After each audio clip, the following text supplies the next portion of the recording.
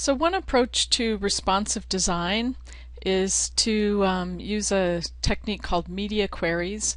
And with this technique, you load different CSS files based on the device width. And that device width comes from a line of code that's in the HTML file.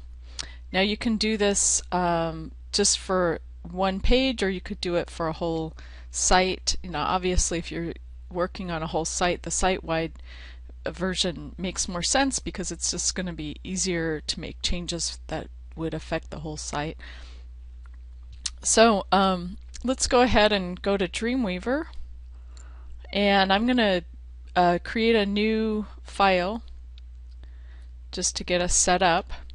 And I'll do a 3-column liquid with a header and footer, and I'm using HTML5 nowadays. So I'll go ahead and create that file and save it. I'm going to save everything that I create in this media query folder.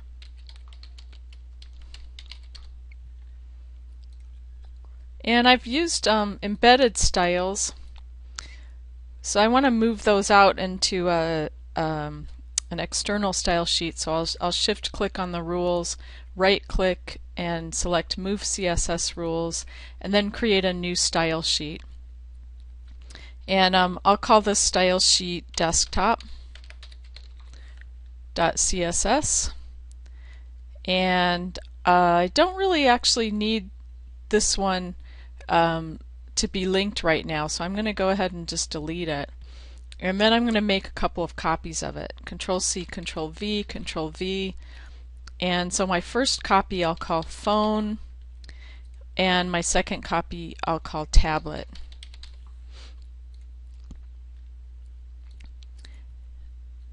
In the window menu, one of my choices is multi-screen preview, and this just shows what the layout would look like in these different widths. And in the upper right, there's a button to edit the media queries, so I can just go from here to there. Now if I want to, I could do a site-wide media query file, and then I would have to specify what I want to call the file. But for now I'll just do it with this document. You want to make sure that this box is checked, force devices to report actual width. And the easiest way to get started is just to click on this default presets button. And then you start with the phone. Now actually I think I prefer a little bit bigger for the phone, and I'm basing this on this device widths diagram. So most iPhones, if you turn them on their side, 480 pixels will fit. So I'm going to use that for my phone width. So instead of 320, I'll go ahead and use this 480. And then what I have to do here is in the CSS file box, I have to navigate to the proper file. So it's the phone.css. And actually, let me back up because I want to use the existing file. So let me try that again. And then I'm going to select tablet, and instead of 321 I'm going to do 481. And again I'm going to use an existing file, tablet.css. And then finally for desktop, everything looks fine for the widths, and I'm going to use an existing file here and then just navigate to desktop.css. I click OK, and then my logic is done. It's working. So I'm going to go ahead and close out of this media queries window, and I'm going to save all. And right now my desktop CSS has the rules in it, but for some reason my phone and my tablet.css, I thought I made copies, and for some reason it's not getting that data. So what I can do is just go ahead and open up that CSS file and then copy it into the tablet file and the phone file, since somehow those turned out empty. Maybe I didn't save it before I made the copies or something. Okay, so now when I go back to my design view, I can see that there are 3 CSS files here. So most of my work now is just to make some changes to these files. So for example, for the phone, I might want to get rid of those columns for the phone CSS. And so what I would do, I think for my container width, I want to change my max width here so that it would be more like 480, and then the min width, we can just set that to be maybe something like well, actually let's go back and look at our responsive widths. Looks like 240 is about as small as we would want to go. So I'll go back to Dreamweaver and then set that smallest width to 240.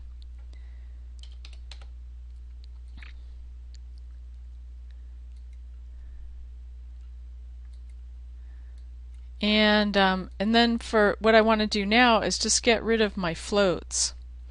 So sidebar, for example, is floating left, so I can just delete that. Then we have content next to it, which is also floating left, so we can get rid of that. And then sidebar 2 is also going to be floating left, so we get rid of that. And then you would do a similar thing with the tablet. Maybe you would just turn that into 2 columns or something like that. So what I want to do right now is just save all, and just for fun, just so that we can really see the changes, I'm going to go ahead and in my container I'm going to just change the background color so that it'll be yellow in the phone CSS, and then in the tablet I'll make it so that it's blue. And then again I'm going to save all, and now if I want to preview this, I can do a couple of ways. I can go ahead and come back to the multi-screen preview,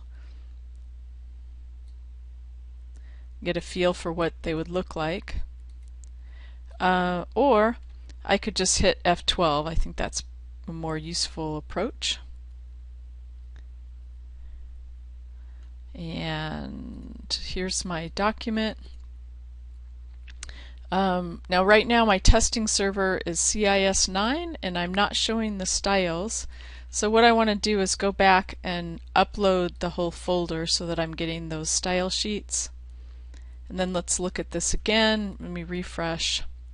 So here it is at desktop size, and then as I shrink down, eventually I get to tablet size. Notice I didn't get rid of any of the floats in the tablet view, but eventually I get down to the phone view, and for this view I went from 3 columns to 1, and clearly what I need to do now is go in and change the widths for my sidebars.